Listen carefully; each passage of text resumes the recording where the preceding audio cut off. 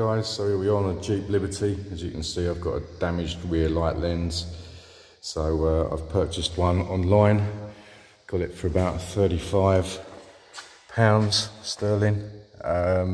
Tools for the job, all you need is an extension tool if you're going to do the left hand side boot side, because you've got to get in there to the two T20 Torques.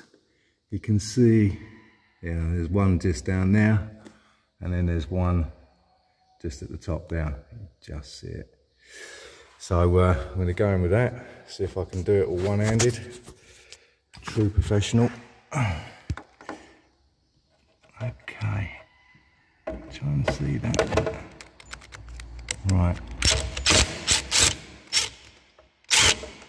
Okay, nicely done. There's one. Get that off. And then try and make sure you're in there, because you don't want to chew it up. There we go. Two. The next bit, I might have to put the camera down, because you literally have to pull the lens out. Although mine is broken, it may come out easier. Yeah, I'm going to have to use 2 hands for this, so let's remove the lens and then I'll show you how I've done it. Okay, so what I've done, I got a plastic tool just in there just to lever it out at the top and at the bottom, so that made it easier to come out. So now we've got access and we can see the electrical connector. Rest it in there for a second. So you've got the red tab. Sometimes you have to pull these out. Let's try and do it. Yeah, if I get a screwdriver in there just to pull that out.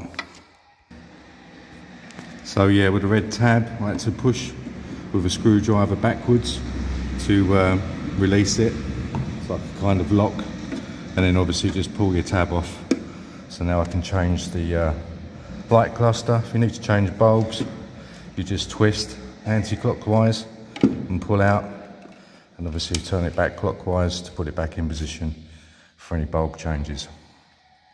So that's how it's done. I'm going to change it over and then reinstall. So just as an extra safety measure, I suppose, to stop you from dropping it, there's this little grommet which is plugged in the bottom of the light, just in there. So you just have to literally pull that out to fully release it. So reinsert the little grommet in the hole down the bottom, push the plug in, put the lock back in place, and then line it up. I would do a light test check just before you fully secure it, so we'll do that now and see how we are. So yeah, all looking good. I'm sure the brake light works, so I'll have to do another check with that with a mirror later. But yeah, that's all good to re-secure.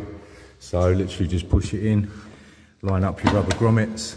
You got one down the bottom, you just see it in there, and then one at the top. There you go. Line them up and push it back in place, and then just secure your two. Because this has got panel damage, it's probably made mine a little bit more difficult to get in, but I'm going to secure that back in place with the two T20 Torques. Okay, thanks for watching the video, hope this helps. Please subscribe to the channel, give me a like, much appreciated.